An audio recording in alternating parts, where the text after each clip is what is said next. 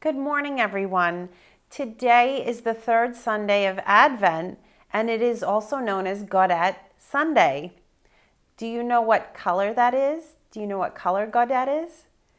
It is rose. And this week, the church calls us to focus on joy. So let us take a listen to today's gospel reading, and let's see how we can think of how we should focus on joy. Okay, here we go. A reading from the Holy Gospel according to Matthew. Glory to you, O Lord. John was in prison when he heard what Christ was doing. So John sent some of his followers to ask Jesus, "Are you the one we should be looking for? Or must we wait for someone else?" Jesus answered, "Go and tell John what you have heard and seen. The blind are now able to see, and the lame can walk. People with leprosy are being healed, and the deaf can hear. The dead are raised to life, and the poor are hearing the good news. God will bless everyone who does not reject me because of what I do." As John's followers were going away, Jesus spoke to the crowds about John. "What sort of person did you go out into the desert to see? Was he like tall grass blown about by the wind? What kind of man did you go out to see? Was he someone dressed in fine clothes? People who dress like that live in the king's palace. What did you really go out to see? Was he a prophet? He certainly was. I tell you that he was more than a prophet. In the scriptures, God says about him, 'I am sending my messenger ahead of you to get things ready for you.' I tell you that no one ever born on this earth is greater than John the Baptist. But whoever is least in the kingdom of heaven is greater than John." The Gospel of the Lord. Praise to you, Lord Jesus Christ. Well, maybe you were expecting that today's gospel reading would be full of joy, of a happy story. But instead, we hear in today's gospel what seems to be a very sad reading because of John the Baptist.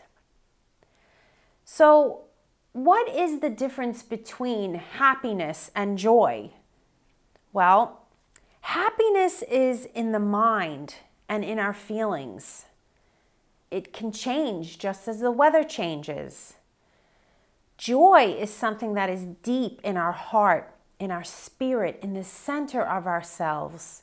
And that could not change. That is not easy to change. Joy is something that is so deep within us that nothing can take that away from us.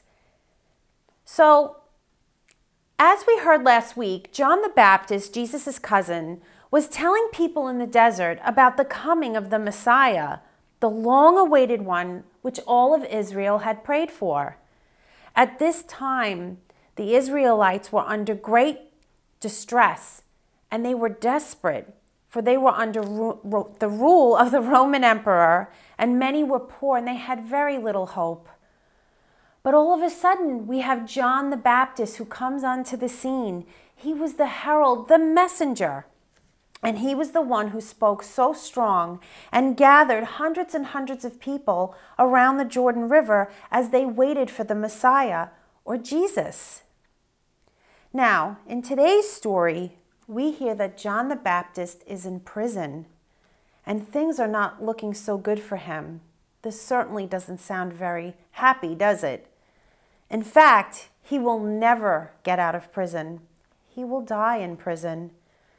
But the reason he is in prison is because he was telling people, including the king, that they were not living God's better way, and that there was someone coming, the Messiah, Jesus, who would show them how to live God's better way.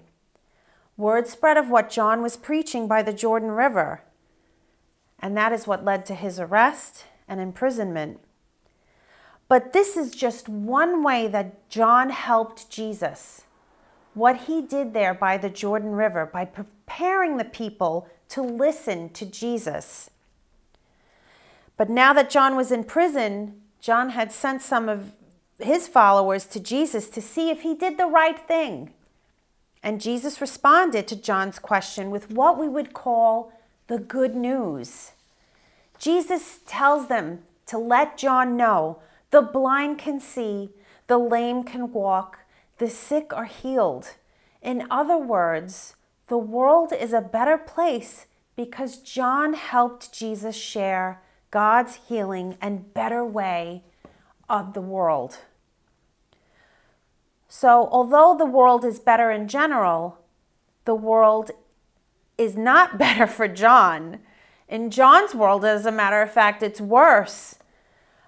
But John helped Jesus share a better understanding of God with the people. He did lose his own freedom because of it, but John knows that there is the afterlife, that we have the kingdom of God waiting for us. So in going back to this third week in Advent, the idea of joy, the joy is in knowing that Jesus is coming. The joy is in knowing that Jesus shares the good news with us, that if we follow him towards his Father, we will be healed and the world will heal with us. So take time today to focus on how you can bring healing around those to those around you who need it, and spread some joy to those who might very much need it, just as Jesus does for us. Thank you so much, and have a blessed day.